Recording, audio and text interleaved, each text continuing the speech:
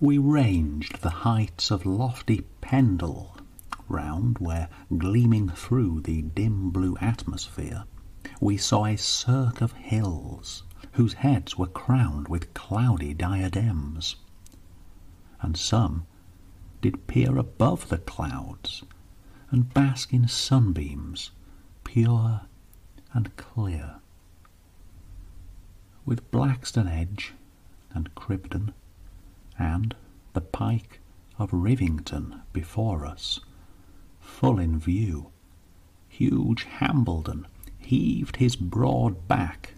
which like some Titan's form its giant shadow threw on village and on valley. But the blue of heaven, through the white clouds of the north, was glinting glory down, where well we knew old Skiddaw and Helvellyn, glooming forth with Scawfell pike, appeared the boundary of the earth. The Ribble, like a silver serpent, wound her gleaming course down to the estuary by rock and scar. Her devious way she found through holm and dingle, clough and rugged quarry, among the meads mid cornfields seemed to tarry,